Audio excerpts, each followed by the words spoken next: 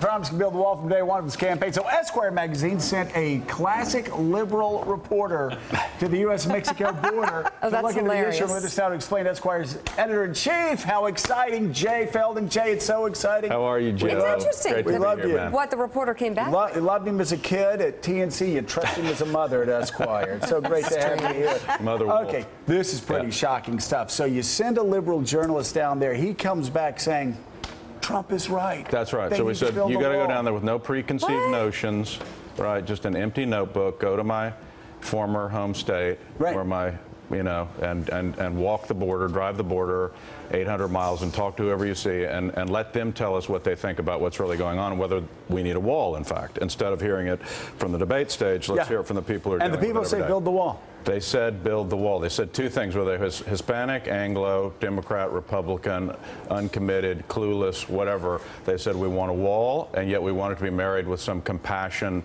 toward the people that we're trying to Here's another keep surprising thing from the article is that he said that Hispanics were less sympathetic towards illegal immigrants than whites. So I think that there's a lot of interesting things there, probably. but one thing I think is that most of those Hispanics are first generation and they see it as unfair that they came over here the legal way, became citizens, and now they're having to compete for jobs with those who are coming across the border on a daily basis, right? So I think they feel, as one guy says, that let them get in line, right? Yeah. I think the Anglos have for the most part, probably grown up in the tradition of the West, which is a place of welcoming immigrants through its history, and their attitude is more that should be an honored thing today. Well, I think they also think, oddly, that the more that if the laws are enforced, that compassion will prevail. Speaking of the laws being enforced, what about the border agents? What are they saying?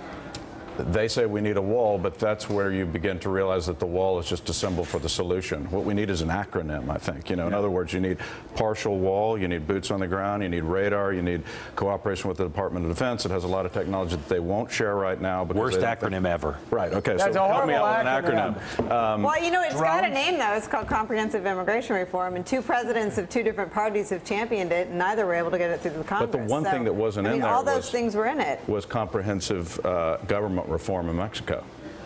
Right, well, that's part of it. I think that a lot of the feeling is that these people are having, no choice but to come north, right? They don't get 3 square meals a day, and they're looking for opportunity, and so, we need pressure on that side. Is their conception of a wall Trump's conception? No. So just a concept of a wall. It's a concept of a solution that, I think was not a part of the political discourse before he brought it up, for better or worse, right?